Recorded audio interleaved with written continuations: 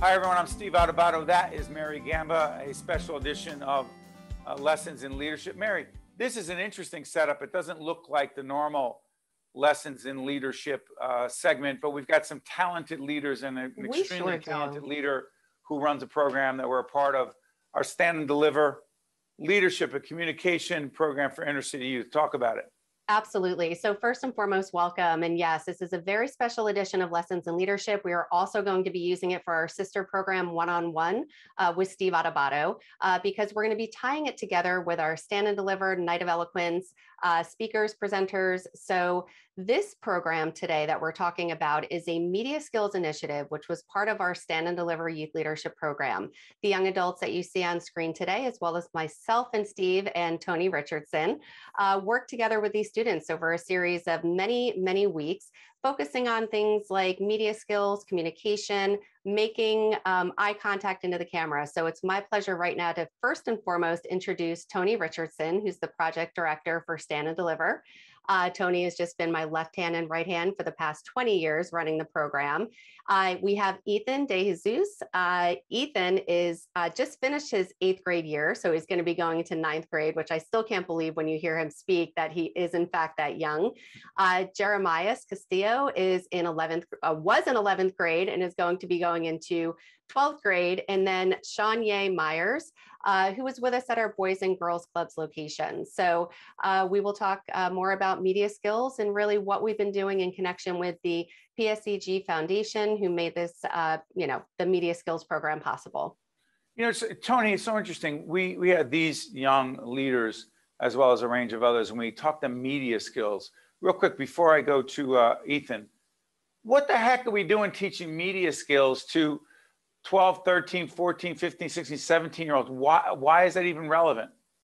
First of all, it's never too early to start to become comfortable speaking in front of groups. It is something that you have to do your entire life if you're going to be successful personally and professionally. So starting in elementary school, in high school, it's a great place to start to just get used to expressing yourself and not being afraid. So on that note, Ethan, let me ask you, you were part of every one of our seminars. What was the most significant lesson or tool that you took away from that series that you said, hey, this is going to help me be a better leader and communicator moving forward? Ethan, go. One of the most important things we learned is definitely contact, because that can reel somebody in. Just looking at the camera, it makes someone listen to you more. That's probably one of the most important things, because you want to reel people in whenever you're talking. So hold on, you've been in all these classes, and now, as we tape this program in the summer of 2022, previously there were a lot of remote classes. Did you find teachers as well as students not knowing where to look until you started doing this seminar with us? Yeah, definitely. I don't know who to look at. No, and I've seen a lot of people not know what to look at either. And it really throws me and everybody else listening to them off, because they probably don't even know what they're looking at, and doesn't strengthen their point, what they're talking about. So think about this. Ethan, I'm sorry for interrupting, Ethan. One of the things about remote communication is a little delay. Ethan is down here. Shawn'Yae is down there. But Shawn'Yae, if I'm talking to you, we did this in the seminar. If I'm talking to you here, because you're on my screen over here, Shawn'Yae, but the reality is I've got to practice looking into that camera. How challenging was that for you, Shawn'Yae? It was really challenging to keep my eyes and directly in front of me, rather than to look at people, as you can say, you're down here on my left side. So yeah, it was really challenging for me. But after practicing, after a while, I finally got the hang of it. Well, it's interesting, Shawn'Yae, and I'll come to Jeremias in a second. It isn't just these techniques. We asked you to talk about something you care deeply about, something that, frankly, you want to lead an effort to change, innovate, improve. Shawn'Yae, do you remember what you talked about in that seminar series? Yes, so I talked about bettering my community, and one may ask, how can you do that? And you can do that by more food pantries, more health clinics for people that don't have the best health insurance, just more resources for one to better their life. And this topic was very passionate for me, because in my community, there's some who don't have the best insurance, and with the economy going into recession, there's very few mothers, many mothers who can't afford to get like baby formula. And I just want to be the change in my community. I just want to lead people into the right path to better their life. So there it is. But Jeremias, let me ask you, do you remember what you talked about? Because we were doing mock interviews. We were doing these interviews where I was pressing our students. I have to tell you, they were better than some of the adults we deal with. Do you remember what you talked about, Jeremias? I do. It was specifically health disparities. Why does that matter to you? So health disparities matter to me because as an individual of the Latinx community, I can say that I have not only been brushed, but directly affected by these health disparities where family members have been religiously discriminated because of the religion that their culture practices. They have also just been racially discriminated because of just the way that they were created, the way they look. And when we look into today's society, this is not just an issue of, a person just having, a different ideology. This is a systemic issue as well. What did you take away from the media skills seminar series? We did 3 seminars together. So something that I took away from this is being able to have an ear for just what is actually coming out of my mouth. Whenever you're addressing a certain audience, you really want to make sure that you know what it is that you are telling your audience. You want to make sure that you are not always being caught up on ums and ands. You want to make sure that whatever is coming out of your mouth is coherent and fluent. Jeremias, let me ask you something. I remember the first seminar we did, and I watched each one of you go. Toni, Mary, myself, we watched each one of you grow. The first seminar where I said, listen, I'm going to do an interview with you. Were you nervous at all? And if so, how did that change over time? I'd say during the first seminar, I was definitely nervous when I heard that there was going to be an interview because I personally was not very confident in my skills speaking online. But as the seminars went on, I was able to better refine my answers to what it is that I really want to pursue in the future, and also just how to address myself online overall. So Toni and Mary have these big grins, big happy smiles. Toni, why are you smiling? I'm smiling because I saw the growth. All of these students, we know participated throughout the school year in the Stand and Deliver workshops, and then they were recommended by their workshop leaders, and they also volunteered basically to participate in these really specialized seminars. So they had a high level of interest in the beginning, and in just those 3 sessions, we saw so much growth. And for them to be aware of, to have the self-awareness about the growth that they experienced, I think is really important. Hey, Mary, what about this? We talk about the adults that we coach and train in leadership and communication, and we talk about the importance of giving feedback. Sometimes that feedback is critical. Sometimes it's not, oh, wow, that was terrific. But we talk specifically about what needs to be improved and changed. And it can be hard for people. You've got, Ethan, how old are you? I'm 14. Jeremias, how old? 16. Shawn'Yae? 17. Mary? I just keep shaking my head, and it's so funny. And I know we've said it a million times within the seminars, and I literally got goosebumps twice just watching and listening to each of you, because you truly are the leaders of tomorrow. You're taking a risk, just electing to sign up for these media skills seminars, as Jeremias said, not really knowing, oh, wait, I'm going to be interviewed, and then embracing it and coming back. Sure, you showed up for the first one, but you didn't need to come back to the subsequent seminars. You didn't need to show up here today. And you did. And not only are you teaching everyone here today just about what youth leaders can do, you just shared of yourself, and we thank you for that. Yeah, along those lines, Ethan, let me ask you something. I was giving, and they're like, who's Steve Adubato? They're like, why is he interviewing? Well, we do this, Ethan, I give you constructive feedback. Some of it's critical, other than how great you are. And then you come back, you do it again and again and again. Why'd you come to every seminar, take the feedback, work on it, and get better? Why did you do that? You didn't have to. You weren't even getting points for this. I came back because I believe that the criticism is necessary to hone my craft. I want to speak more about my ideals. I want to make the world a better place. And to do that, I need to hone my speaking skills. So this criticism is absolutely necessary for me to change the world, be the leader that this world needs. How'd you get so mature? It's probably due to my father. He didn't really baby me as a young age. So you are still a young age. Yeah. When I was a kid, you're 14. When I was a kid, Shawn'Yae, let me come back to you. Shawn'Yae, you kept coming back, and again, I remember your first media called a Q&A.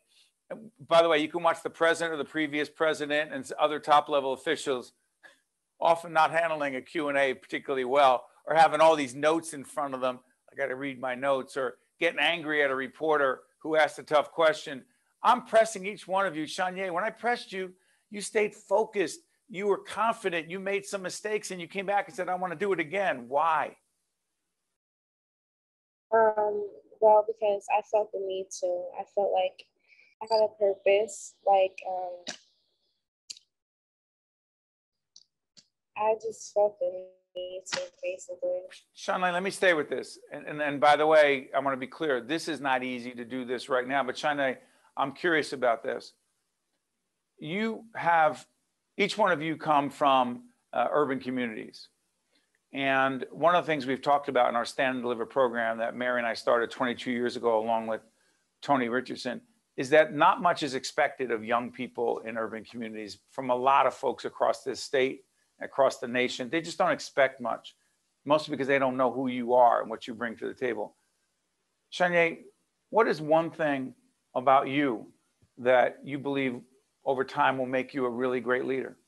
I'm very outgoing, and I don't take no for an answer. So I'll just keep going and going and going until I do it. Jeremias, you're potentially you're a strong leader with great potential now. You will be a great leader down the road because, Jeremias? I think it's mostly because of my honesty and transparency, especially when it comes down to the lives of people that are being played with, I'd say, in the political world and also in the healthcare system. This is something that we need transparency and honesty to address completely. Toni, what has this program done for you? What this program has done for me as an educator is just allow me, I'm a retired educator. So working with Stand and Deliver and working with the students here allows me to stay in contact with young people. And that's been important, my whole life. Like a lot of people don't understand what young people are saying, aren't connected to what they're going through. And even though I'm not in the classroom now, working with this program has allowed me to stay in touch with the pulse of young people in our community. Mary, I'm going to remind folks, our Stand and Deliver program has had hundreds and hundreds of young people standing and delivering, making presentations about issues they care deeply about. The theme is Be the Change. What change do you propose? What role will you play in making that change in your community? If you go on our website, which I hope our team puts up right now at steveadovato.org, Mary, people click on Stand and Deliver, right? Yeah, absolutely. So you click on Stand and Deliver, it takes you to past videos from our previous Night of Eloquence events. It also takes you to photos, our curriculum, and it's just been a great run. I mean, Steve and I have worked together for 22 years, and all 22 of them I've been closely involved with the Stand and Deliver initiative. And it's just truly been my honor and pleasure to meet so many young adults, many of whom have come back to be the workshop leaders with the program. So that just goes to show you that, no matter how old you are, 15, 17, 18, you truly can make a difference. So I thank each and every one of you for being here today and for letting our audience know just the message that you have. To Jeremias, to Shawn'Yae, to Ethan, we can't thank you enough for trusting us. You didn't know me, you didn't know us. You volunteered to be part of this media skills seminar series. And like I said, you didn't get any points, you weren't paid for it, you didn't even get a grade.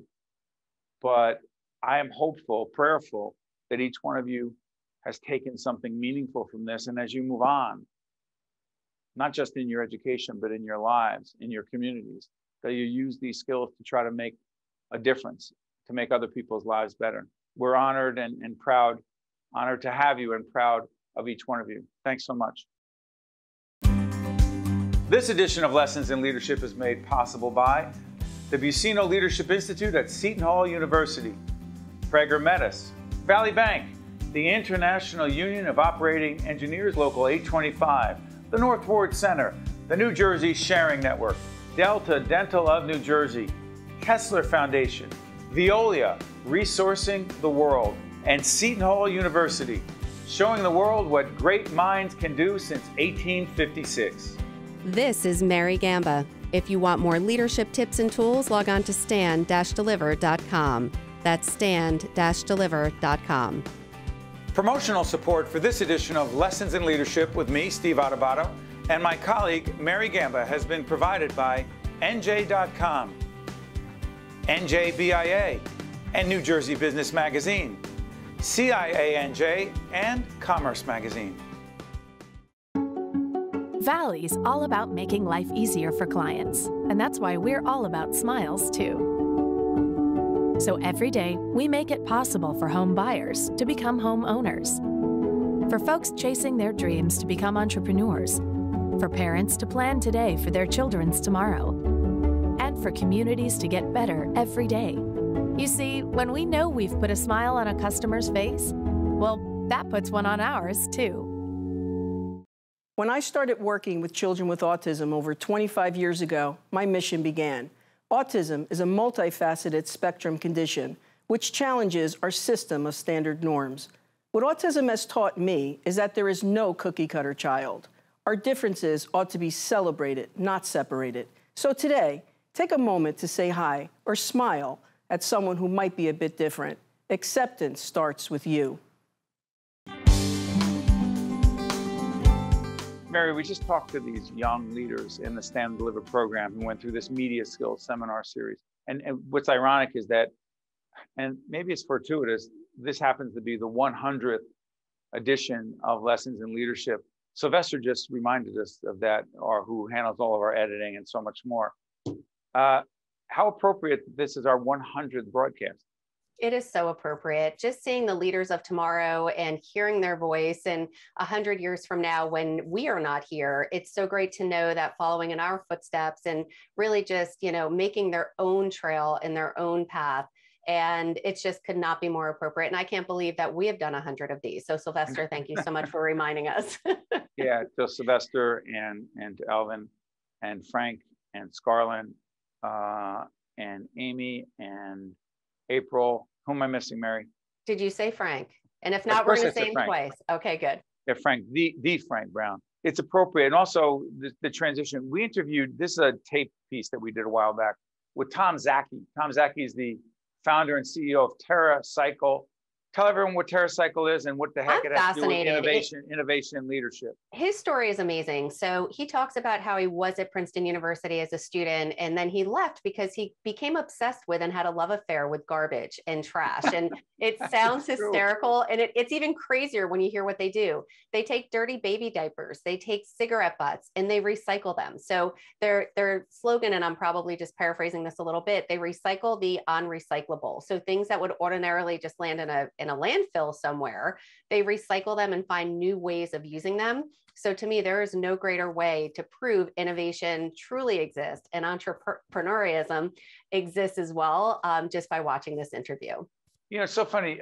People talk about, right, your iPhone. Oh, Steve Jobs. Oh my, yeah, I know. Yes, innovation, leadership, creativity, change the world. But he ain't the only one. Exactly. And is not the only one. So that's why we have Tom Szaky from TerraCycle. Check this out. For Mary, myself, and our entire team, and for you, everyone watching right now, we thank you for being part of 100 broadcasts of Lessons in Leadership. Hopefully there's another 100 plus after that, and there would not be any of it if it weren't for Mary Gamba. Check out Mr. Szaky. Talk about innovation. We are honored to be joined by Tom Szaky, who is founder and CEO of an organization called TerraCycle. Is that right, TerraCycle, Tom? You got it. Absolutely. And thanks for having me. It's great having you. Based where? In Trenton, New Jersey. That's right. We're talking about Trenton. We're talking about innovation, business innovation. Tell everyone what TerraCycle is. So TerraCycle is a global waste management company. While we are headquartered in Trenton, we operate nationally in 21 countries around the world. And the stuff we do is recycle things no one else recycles, from cigarette butts to dirty diapers, help companies make their products from waste, and even have launched the world's largest reuse platform. So your favorite products in fully reusable packaging. So hold on one second. There's municipal recycling, and then there are companies like yours. What's the difference?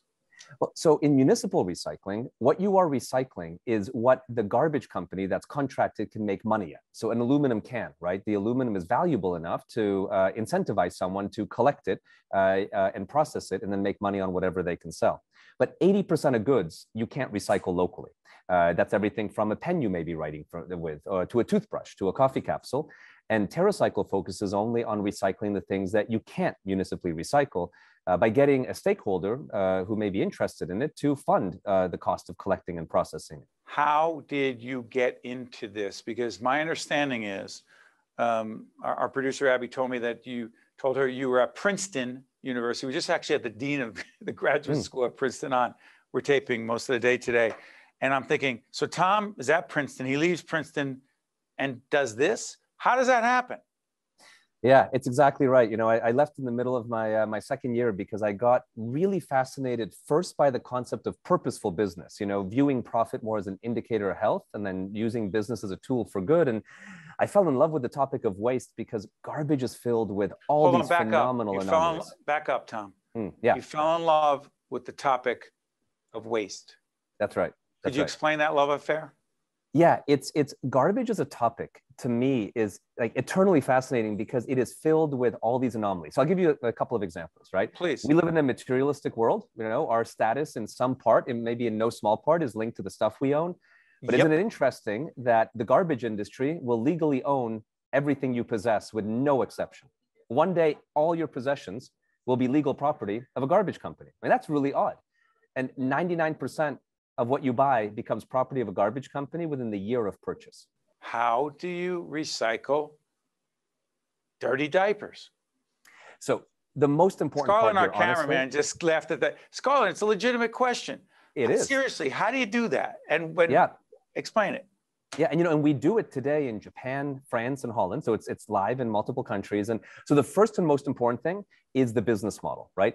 Collecting diapers and processing them is much more expensive than the results are worth. So it's finding a stakeholder, in this example, Pampers, who is excited and willing to fund that solution.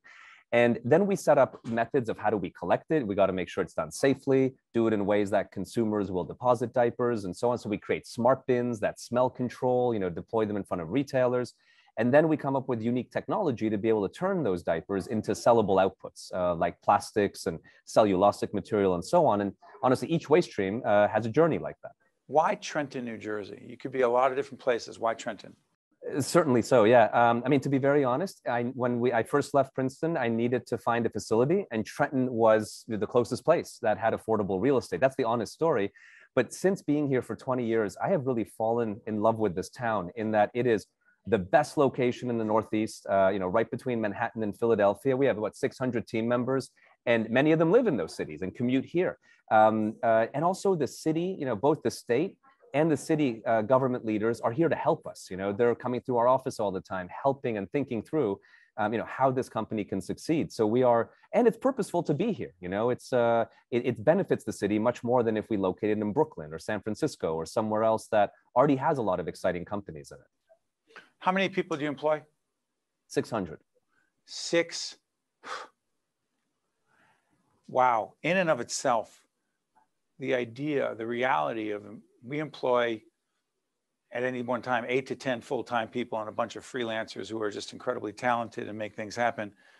I can't imagine what it must feel like to employ 600 people and know that you are helping them live their lives, their quality of life, food, shelter. And I'm not saying it sounded like you're some sort of benefactor, if you will, but that's got to be rewarding because they're working hard for it, but you're employing 600 people and contributing to the tax base of Trenton. Yeah. Please, Tom. No, you're absolutely right. It is, I say it's a privilege to be able to have that opportunity. And it's just such a thrill that we're able to turn purposeful business into something that employs all these people, but also, 250 million people engage with our programs every day. Just folks out there collecting and recycling all over the world. Wait a minute, 250 million? Because I also know you have a global footprint. Explain that to us.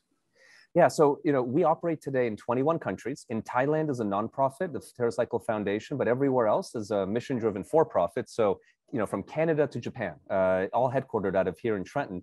And today, about 250 million people a day interact with TerraCycle programs. That could be walking into a Walmart and recycling your car seat. It could be, going into the Japan's largest retailer and recycling your cosmetics.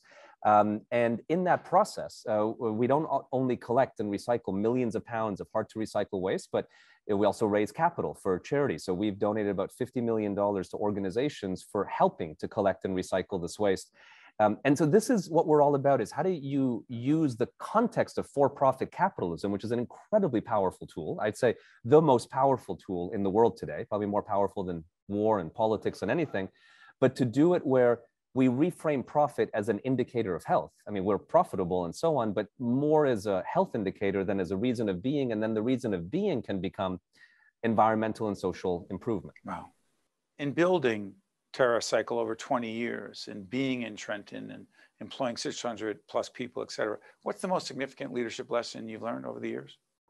What first comes to mind is how to embrace failure, not to seek it, right? We don't want to seek it. We want to be conservative and avoid risk. But if you're going to innovate and grow and push the envelope, you certainly will fail. And what I think is so important, the way we approach it, I'm not saying it's the right answer, but it's been a huge unlocking method for us, is anytime there is an issue, a failure of some kind, big or small, the first thing we ask is, what are we going to learn about this? Because then the investment in that failure is like tuition. I mean, we go to school, spend a lot of money to learn, produce nothing, but a lot of education. If you embrace failure as education, the organization will be incredibly strong for it. People will take risks. They'll try new things. They'll push the envelope. And if we fail, then we learn something. And if we don't fail, we succeed. In other ways, there's no negative if you do it right. If you criticize and failure and fear it, then people will never want to try to innovate, and you'll get stuck where you are. You're listening to a very strong, innovative leader, Tom Szaky, who's founder and CEO of TerraCycle. Hey, Tom, thank you so much for joining us. We appreciate it. It's my pleasure. Thank Best to you and your team. I'm Steve Adubato. That's Tom Szaky. We'll see you next time. This edition of Lessons in Leadership is made possible by the Buccino Leadership Institute at Seton Hall University, Prager Metis, Valley Bank, the International Union of Operating Engineers, Local 825, the North Ward Center, the New Jersey Sharing Network, Delta Dental of New Jersey, Kessler Foundation, Veolia, Resourcing the World, and Seton Hall University, showing the world what great minds can do since 1856. This is Mary Gamba. If you want more leadership tips and tools, log on to stand-deliver.com. That's stand-deliver.com. Promotional support for this edition of Lessons in Leadership with me, Steve Adubato, and my colleague, Mary Gamba, has been provided by NJ.com, NJBIA, and New Jersey Business Magazine, CIANJ, and Commerce Magazine.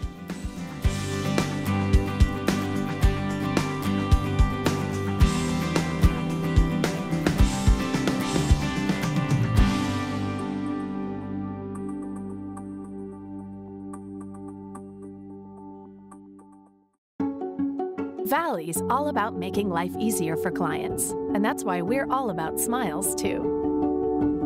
So every day, we make it possible for home buyers to become homeowners, for folks chasing their dreams to become entrepreneurs, for parents to plan today for their children's tomorrow, and for communities to get better every day. You see, when we know we've put a smile on a customer's face, well, that puts one on ours too. When I started working with children with autism over 25 years ago, my mission began. Autism is a multifaceted spectrum condition which challenges our system of standard norms. What autism has taught me is that there is no cookie-cutter child. Our differences ought to be celebrated, not separated. So today, take a moment to say hi or smile at someone who might be a bit different. Acceptance starts with you.